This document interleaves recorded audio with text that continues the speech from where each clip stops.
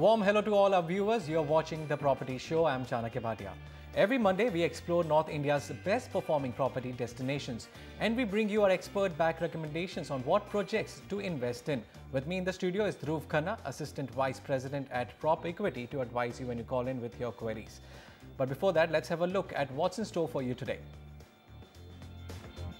Our top story today, buyers' confidence hits a new low. Over 30,000 home buyers of JP Group wait in vain to get their dream homes. Stranded for more than 3 years, what legal recourse do they have? We will find out. As Haryana government bets big on its recently announced transit-oriented development policy, will it solve the Millennium City's affordable housing needs? Why do builders and experts have a different take on the policy? We will look into upcoming regions of Noida for top projects in 80 lakhs.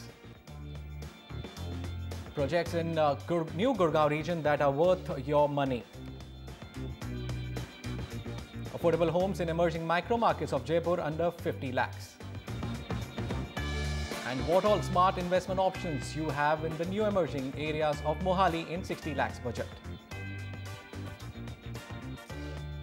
One of the biggest culprits responsible for the erosion of buyer confidence in the National Capital Region is the JP Group. Ambition, overexpansion and diversion of funds collected from buyers has left the company with no money to complete over 40 projects running late by an average of 3 to 4 years. In almost all of these projects, 90% of the payment has been collected from the buyers and has disappeared. Here's a report on the stranded buyers and the crippling monetary loss they have left with. This was the dream and promise made by the JP Group in 2010 to lure the hapless buyers. Today, JP Aman 1 and 2 lie abandoned, and the group's words like trust ring hollow. It was a promise that this apartment will be delivered by December 2014, that is within 30 months approx. But till date, they are just giving one by another commitment and they are not fulfilling any their commitment. Gaurav and 10,000s of buyers across JP Group projects have been given multiple deadlines of possession and none have been met. Some like Chandan Rajgadia, who booked Crescent project in Sector 129 Noida, are left counting their huge losses. I was just trying to, calculate my loss on the basis of this delay, and if I simply make a very basic calculation, if I get by end of 2017, then there will be around 12 lakh of loss to me from my pocket in terms of excess interest paid on this project, and that's the thing which I bother, and there is a continuous EMI burden on me. For a company which got land for free along with rights to build the Yamuna Expressway, the question remains, where is all the money collected for 41 projects which are running behind schedule with average delays at about 3 to 4 years? This question was unanswered in a recent interview given by the group chairman Manoj Gaur to a national daily. While he addressed the questions on group's efforts to repay the huge loans owed to the banks, not once were the hapless buyers mentioned. And when NDTV tried to get some answers, none came back from the company despite repeated requests. The company in the past had blamed NGT ruling for delays in some of their projects, but even after the clarity on the issue, there are hardly any signs of construction in the projects. There have been several petitions filed in NCDRC against the JP Group, which are slated for hearing later this year. With no legal remedy in sight near time soon, the customers who are paying monthly rents and EMIs are left high and dry. The buyers are now pinning their hope on the formation of a real estate regulator in the state of Uttar Pradesh. Some have even given up their dream of a home. Chanakya Bhatia, NDTV. And we have in our studio Siddharth Yadav, Advocate Supreme Court.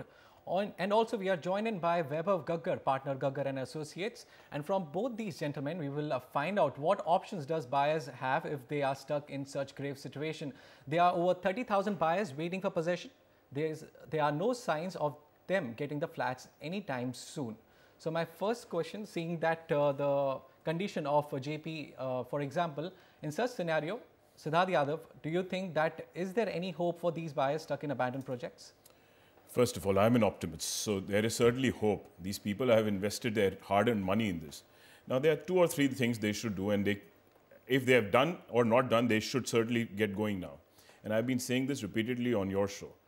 Legal recourse is one. They should, for that, the easy way out is form an association. Individual buyer to take on a large company like JP or any other builder, developer, creates a problem. The litigation sometimes stretches. One. Secondly, there is a shortcut to the litigation route. If you were an individual buyer, you will have to start right at the bottom of the rung, file at the district court level or the consumer state level. Whereas if you form an association, you can all collectively come to the National Commission. There are n number of judgments now which will protect you. But the larger issue, Chanakya, which I wanted to raise, and I've been saying it again and again, is a social issue. Now, these people have bought homes for themselves to live in.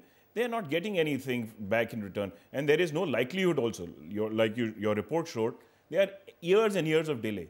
If we cumulatively calculate all of them, there are more than 40, 45 years of delay.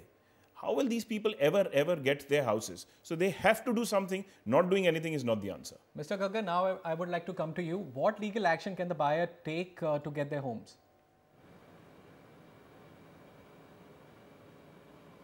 Well, quite clearly, as it was just mentioned, one is the NCDRC route, or whether it's a district forum or the state forum. But according to me, this actually is a blatant case of fraud. If you're telling somebody that I'm going to be giving you a particular service or a product or a house in X amount of time, and I've raised money, I've taken money from you for that, it's an inducement. And if the inducement is false and false to their knowledge, then this actually meets the ingredients of 420 quite clearly in a criminal conspiracy. So that's certainly something that I would ask consumers to consider and take legal opinion on. Secondly, you may also want to see all these agreements. They're going to have various arbitration clauses, whether that works for them or not. RERA has should be kicking in once a designated authority is there. That's certainly something that has to be explored and to its fullest potential. But currently, the two immediate routes forward are the NCDRC with a simultaneous action for fraud that need to be contemplated. You could also look at a situation of filing a winding up petition. I mean, if you want to talk purely legally, if there are admitted debts which are there, then a winding up petition could also be sustainable. At the end of the day, however, is it something that is going to benefit them and get them their house? If the company doesn't have the resources, then it's a tough battle ahead. And as Mr. Yadav just pointed out, you're looking at almost 40 to 45 years of a backlog if all the projects are taken together. That, Mr. Yadav also said that is it better to form an association, register it, and then file a complaint in a group rather than going individually? I somewhere disagree with Mr. Yadav on that, even though that is a practice which is normally followed. I myself have advocated that for the longest time. But of late, I have more and more started believing that individually or smaller clusters are better placed to take up these battles. Reason being that an association, which has 200, 300, 400 people, or even going into a few thousand people, it becomes so unmanageable. Literally red tapeism kicks in. There are politics of the association that kick in. That at the end of the day, instead of being able to focus on the matter at hand, one is grappling with a million other issues. So while I, to the extent of saying that a pecuniary jurisdiction, obstacle can be overcome and you can hit the NCDRC directly, I think there's a lot that has to be seen into it, and you don't want, people who are inserted in associations at times to create issues. Miscreants also become a part of it. It becomes almost self-defeating at times. So that's why, purely legally speaking, while I may accept what Mr. Yadav is saying, at a practical level, I'm not too sure I'm on the same page. Okay. And Mr. Yadav, there are numerous cases pending before NCDRC. What other options do they have? Is that one NCDRC they should go to, or they have other options also? Like Mr. Gaggar suggested, there could be criminal action, but criminal action is a very tedious process in this country. Complainant has to attend every hearing. Whereas here a home buyer who's office going, working in a company, or a woman in that case, if she starts going to the criminal court pursuing issuance of summons to the directors, becomes a tedious process. Second point which was raised was whether a district court can be. Now, district court requires filing of a civil suit. Now, civil suit means putting court fees up front. Now, therefore, the consumer forum has been made only for individual persons like this, where they can avoid lengthy litigation, one. Second, you don't have to go through the entire gamut of leading evidence and so on and so forth. Third, there is no appearance required. You don't have to be present on every date of hearing before the court. Your lawyer does the job. Now, just coming back to whether why I propagate association is, here we are dealing with a large developer. Now, he has all the wherewithal, he will use all the wherewithal, any and every application. I have had personal experiences where they have taken it appeal right up to Supreme Court, and then the matter comes back, and it takes years even for it to be decided before the NCDRC. Now, for an individual to afford that kind of litigation becomes very difficult. Over a period of time, they start losing faith in the judiciary. They have already lost money by investing in their property. They don't want to put good money after bad money. That's how the feeling comes in. So therefore, association collectively gathers some money. There is a president or a person who heads the association. I have had experiences where 1 or 2 point contacts become the source between the association and the lawyer, and then it's pursued, the remedy is pursued. Till now, it's been found to be one of the most successful remedies available to the buyers. So, Mr. Gaggar, do you think it is a successful remedy? Because in past we have seen Unitech case in which they were awarded higher compensation, buyers were awarded higher compensations, but it was the stay was put on it after the Supreme Court ruling.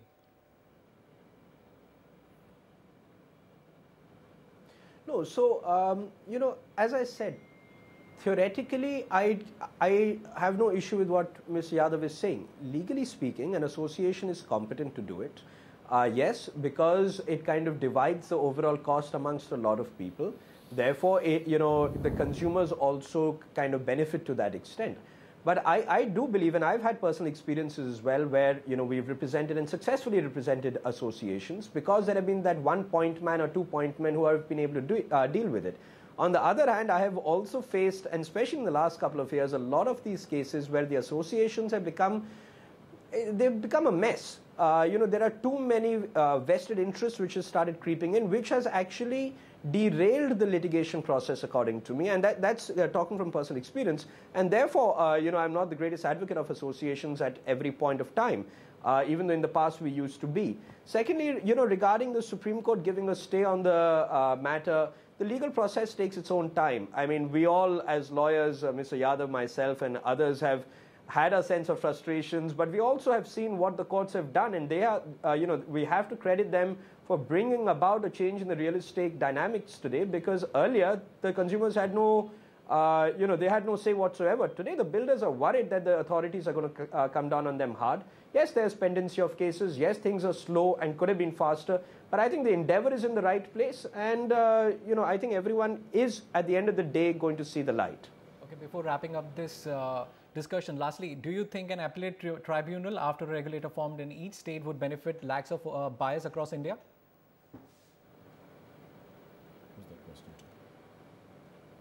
No doubt. Mr. Gaggar, I hope that was meant for me, and Mr. Yadav would have his own thought. But so, Mr. Yadav, I think it has to be done. I do believe that there are constitutional issues which are going to surface in time to come with the RERA as well, with the framework, because you will need to have people trained in law and with legal degrees who are going to be sitting on the appellate tribunal or in the RERA. But I think that mechanism has been well thought out. I have no issue with that. And Mr. Yadav, what do you think? No, certainly, I agree there. The first step is in the right direction. How far do we take it? You see, land is a state issue in this country. So therefore, the constitutional, which Mr. Gaggar correctly refers to, is how do states, whether they adopt the act or not. Now, whether a state, for political reason, may or may not adopt the act, then what does the consumer of that state do? Does he have no remedy? The answer certainly has to be no. So therefore, that's what I said. This is not only a legal issue, this is a very, very large social issue. Buying a house for yourself and your family and your children, and you don't get a home even after years and years of waiting and putting money after money, this has to be dealt with a social issue. And certainly, I mean, more has to be done just than taking these gentlemen to court or these companies to court, as we have seen that their courts have taken several big, large directors to task personally when they have defrauded people. Okay, thank you so much, Mr. Siddharth Yadav and Vaibhav Gaggar, for joining us and giving our buyers options on how they can take on developers who are playing with their emotions. And it is time for the developers like JP to wake up and do whatever they can to complete those projects and flats for which buyers are waiting since years. Moving further, we have a first caller, and his name is Puneet Sharma. Yes, Mr. Sharma, how can we help you? Hi, sir. I'm calling from Delhi. First of all, I think you for conducting such a very good show regarding real estate. This show really helps the home buyers and answer various queries. Thank you so much for that. So my question is, I wanted to buy a 3 BHK ready to move in flat in Noida for residential purpose. Okay. And my budget is approximately 70 to 80 lakhs. Okay. I wanted to know the future prospects of Noida in terms of infrastructure development, overall facilities, connectivity, etc. And I had also shortlisted one project of Pratik Group in Sector 77 named Pratik Wisteria. Okay. So kindly suggest me about the project. Okay, sure, Mr. Sharma, we will help you on that. So, Dhruv, what do you suggest? His budget is around 80 lakhs. He's looking for Noida, and he's also thinking about the future prospects. So, what do you think? See, Noida has always been an end user market, so it's a good market. It's given reasonable returns. The infrastructure is fairly good, and the connectivity is only improving in that area. Even the corporate sector is showing a lot of interest, a lot of new corporates moving into that area. Looking at the Noida figures here, inventory overhang in the upcoming region is 20 months. Weighted average price is 5,350 rupees a square foot. And this market is growing at about 8% per annum. Now, the project Puneet has shortlisted, Wisteria, is by Pratik Group. This gets a go-ahead from us. This is in Sector 77. Price is 5,900 rupees a square foot. This project is already delivered. It is located on the main internal road in Sector 77, about 6.5 kilometers from the Noida city center metro station. It's already got a lot of families, about 1,000 families living within the project at the moment. It's built over 15.3 acres and is being managed by JLL Meghraj.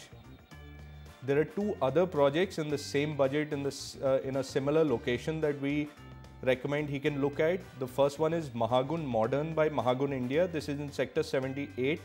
Price is between 5,800 to 6,000 rupees a square foot. Most towers in this project are already complete except one. This project is located on the main internal road of Sector 78, around 5.5 kilometers from the Noida city center metro station. This has an operational retail area called Mahagun Mart and a Manthan school within the premises as well. It's spread over 6 acres and it's got some very good amenities like a large central park. It's got a Leander Pace tennis academy, and it's also got imported marble flooring in all the bedrooms. Now, the second project he can look at in addition is Gaur Gandeo 2 by Gorsons India. This is in Sector 119. Price is around 5,500 rupees a square foot. This is a ready to move in project. This project is located again on the main internal road in close proximity to the FNG corridor. It's about 7 kilometers from the Noida city center metro station. So, Mr. Sharma, it is a go-ahead for your shortlisted project, and also you can look into Mahagun Modern by Mahagun India, and also you can look into Gaur Grandeur 2 by Gorsons India Limited. Next up is an email, and Jaiprakash Ghaswan writes in saying that I want to purchase 2 or 3 BHK apartment at Sikar Road or Kalwar Road, Jaipur, as it basically resides at Sikar, Rajasthan. I visited the many apartments and shortlisted following project. One is Apeksha Festiva at Sikar Road by Apeksha Group, and other option he has chosen is Shivalika at Kalwar Road, and the third one he has chosen is Viva Height and Gokul Residency at Kalwar Road by Guman Group, and his budget is around 40 to 50 lakhs. What do you suggest? Sure. See, out of the 2 micro markets that he's chosen, Kalwar Road looks like a better micro market to go with, primarily because of the significant RHB penetration. This has also got better connectivity through the bypass road as well. Although we have also ranked the 4 projects that he's shortlisted. Now, looking at the 2 micro markets, the inventory overhang in Kalwar Road is 12 months. Weighted average price is 3,450 rupees a square foot, whereas the inventory overhang for Sikar Road is 22 months. Weighted average price is 2,950 rupees a square foot. Kalwar Road at the moment is growing at about 6.8% per annum, and Sikar Road is growing at just over 7% per annum. Now, out of the 4 projects, the best one we feel is Apeksha Festiva by Apeksha Housing. This is located on Sikar Road. Price is about 4,500 rupees a square foot, which is a bit higher than the weighted average price. But this project is right adjacent to the Jeevan Jyoti Hospital on Sikar Road. It's about 6.5 kilometers from the railway station, about a similar distance from the ISBT as well. These are fully furnished apartments, and that's the reason for the slightly higher price. These apartments come fitted with air conditioners, modular kitchen, refrigerator, RO, chimney. It's got a double bed, 5-seater sofa as well, central table, etc. The second project, the second rank is Viva Heights by us, by Guman Group. This is in Kalvar Road. Price is 3,100 rupees a square foot. The construction for this particular project is in advanced stages, and this will be delivered next year. This project is located right off the Kalvar Road, about 2.5 kilometers from the Delhi-Ajmer bypass. This project plot has been allotted by JDA under the Kardhani scheme. The third rank is given to Shivalika by Shiv Shakti Group. This is in Kalvar Road. Price is about 3,500 rupees a square foot. The first floor slab is in progress at the moment. This project is to be delivered in about 2.5 years from now. This is located in Gokulpura, just off the Kalvar Road, and it's got all the basic amenities as well. And the last project that we feel out of the 4 shortlisted projects would be Gokul Residency by Guman Group, located in Kalvar Road. Price is 4,000 rupees a square foot. The plinth work is going on at the moment. This project is to be delivered in 2019. The plot for this project was also allotted by JD under the Kardhani scheme. It's located bang on the Kalvar Road, about 800 meters from the Delhi-Arwad bypass. Mr. Jaiprakash, I hope all your doubts are cleared now, and it is time to take a breather. After the break, we will find out the impact of new transit-oriented policy in Gurgaon, and will it prove to be a boon or bane for the city? We will find out for new home seekers in our project tracker today. Delhi Heights by SPP Group in Ghaziabad.